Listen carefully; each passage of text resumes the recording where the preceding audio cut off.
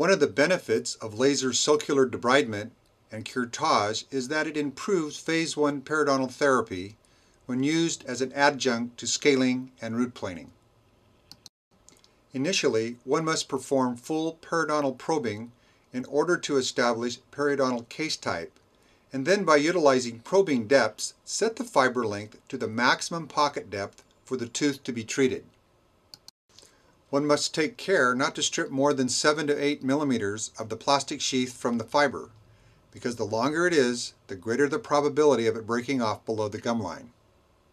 The laser sulcular debridement phase is performed in the pulse mode setting, and it is not necessary to initiate the tip of the fiber for sulcular decontamination. Remember, the clinician, assistant, and patient must always wear wavelength-specific safety glasses during laser procedures. Start with a setting of 1.0 watts. Use the minimum amount of power required to reach your treatment objectives. Start with the lower power settings for the procedure that you are performing and increase power only as needed.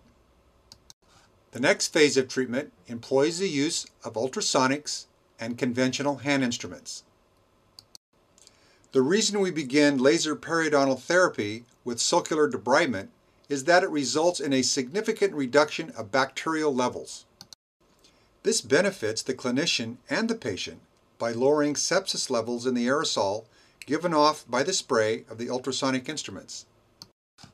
This bactericidal effect helps reduce inflammation and supports healing within the periodontal pockets when used in combination with traditional periodontal therapy. Hand instruments are now employed to refine the subgingival surfaces of the tooth. The next step that we will demonstrate in laser periodontal therapy is laser curettage. The chief advantage of laser curettage is that it allows for a non-surgical approach, gaining easier access to deeper calculus deposits following ablation of diseased epithelium and hemorrhage control. The laser is set in a continuous mode of operation with a power setting of 0.4 to 0.6 watts. Remember that the fiber must be initiated for laser curettage. The technique utilizes a light paintbrush stroke while moving the fiber from the base of the pocket to the coronal portion of the tooth. Make sure you are aiming the laser fiber toward the lining of the epithelium and not the root surface, as this technique will remove some of the diseased epithelium. In highly infected areas, light, fresh bleeding may occur. Hold the laser handpiece with a light pen-like grasp.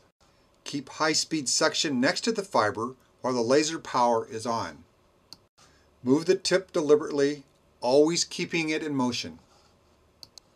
Laser curettage can take anywhere between 30 seconds to more than a minute in order to cover the entire circumference of each tooth.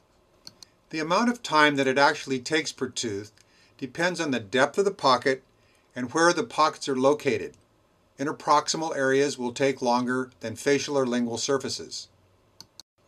Lower anterior teeth will take less time.